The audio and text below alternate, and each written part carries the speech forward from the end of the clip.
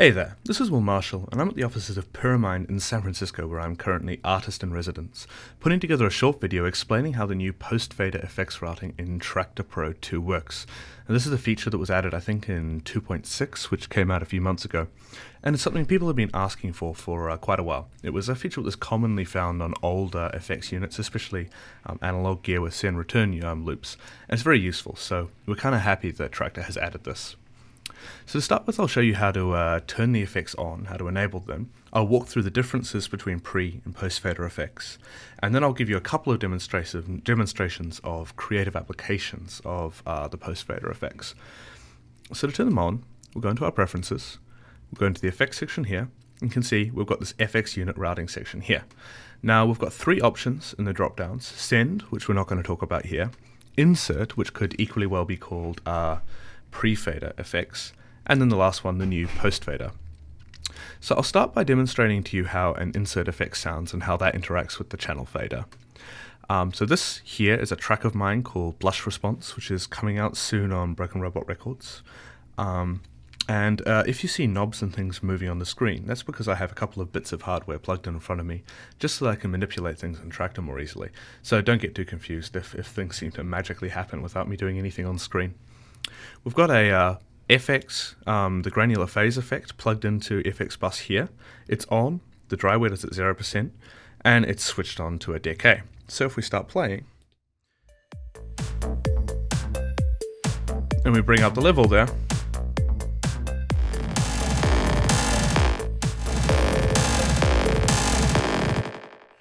you can hear that if we stop the track, that granular phase effect kind of decays away, echoes away kind of gracefully. However, if we bring it in,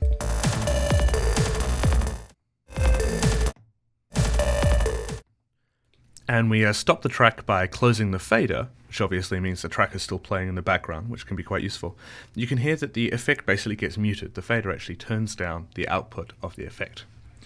However, if we go into the FX unit routing and we switch to post fader effects, like so, then if we do the same thing,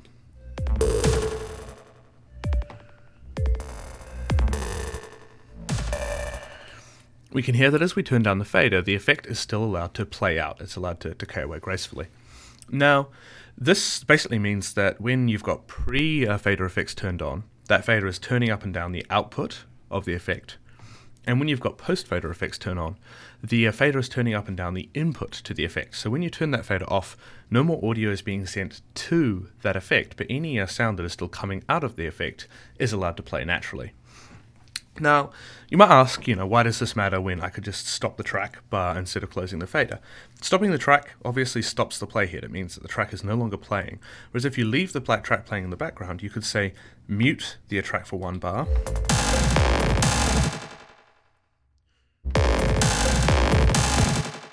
Not an elegant example, but you can hear you could mute the track briefly by cutting it out with the fader, and the effect would still be able to take place. So, some creative applications of this. One of the common ones I use, and I've kind of given you a demonstration of that, but I'll run into this a little more, is kind of ways of stopping or finishing a track rapidly, or cutting them out for a brief period with the effect. So we're going to turn the dry wet down to 0. I'm going to close it for now. Bring up the air track. 1, 2, 3, 4, 1, 2. So you can hear we turn up the effect, and then we close the fader, and everything fades out quite nicely. Now, something else I like to do creatively with post-fader effects is actually layer just the affected version of a track with something like a delay or a reverb in with the original track. So to do that, what we're going to do is enable a mode here, which is in the loading section of Traktor. And there's a setting here called duplicate deck when loading same track.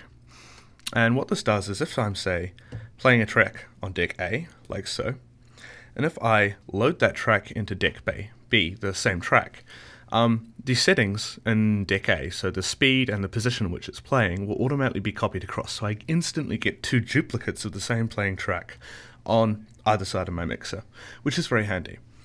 Now, what we're going to do is turn off the effect here, and turn down the dry wet just on principle. So this here is just the dry version of the track.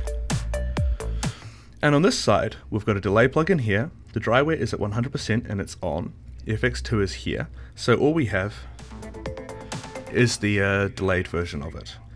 Then we're going to turn up this filter here a little bit just to take the low frequencies out.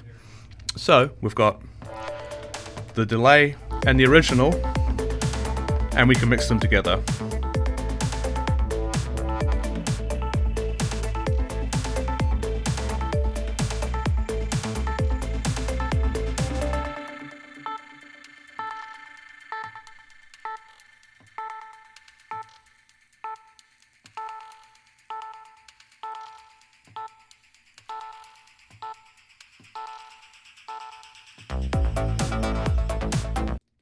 So you could hear there I had the track playing on deck A, and I was using the fader on deck B to cut in and out this delay on some of the notes, say some of the snare hits and some of those little beeping noises in the break there, without having to do the entire thing at once, and without having the downside of turning up the dry wet control like this.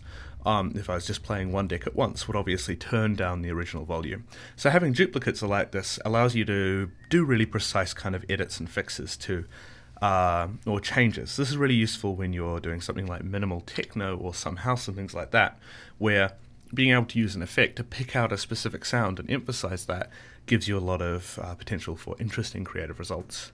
So obviously there's a lot more you can do with post-fader effects. There's certainly a lot of interesting things that can happen with them that simply can't happen with pre-fader effects.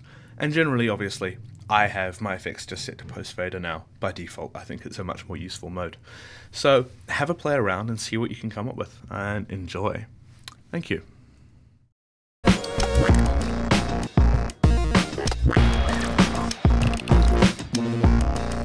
Very much like to thank Pyramind for hosting me here once again. I think this institution is really cool, and until I came here for the first time, I'd never seen anything like it in my whole life.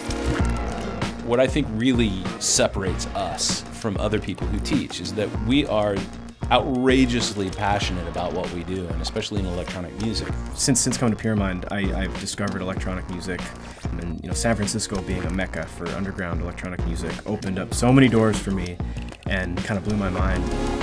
We cover everything from absinthe to contact. When people get to the mind-melting level, we get into modular synthesis. Everything about native instruments, everything about Logic synths down to the finest detail. We learned it all. The fundamentals of understanding how things work, that's just essential. But then beyond that, there's so much more, and that's where it gets into just a lot of the artistic side of like the creative approach of why you do something, not just how. There's a lot of schools that just, they focus on the technicality of recording music, but I wanted something that would foster creativity and really help me develop as an artist as well. Each of our genre-specific programs comes in 4 levels. There's a basic, an advanced, a professional, and then a master's level. And the master's level is, of course, everything we do. It's the largest and most powerful programs that we can create for you.